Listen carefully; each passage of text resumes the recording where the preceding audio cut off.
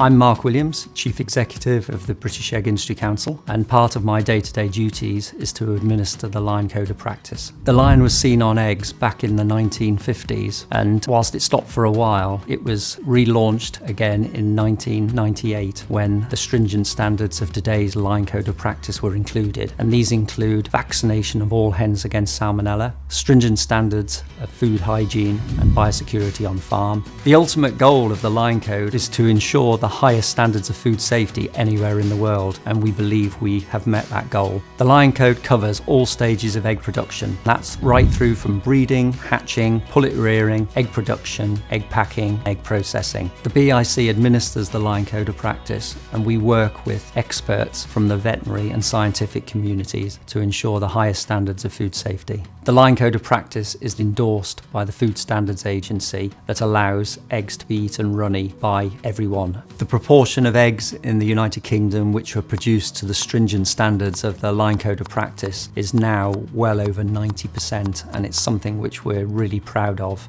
Without a doubt, the greatest success for the British egg industry is that eggs are now seen as the perfect protein and the perfect package for everyone to eat, and this has come about by the stringent standards in our Lion Code of Practice. So we have restored confidence from our customers and from consumers in eggs and egg products, and we've seen sales now at an all-time high. We need the code because standards do vary, and what we ensure here in the United Kingdom is that we produce the safest eggs and egg products anywhere in the world.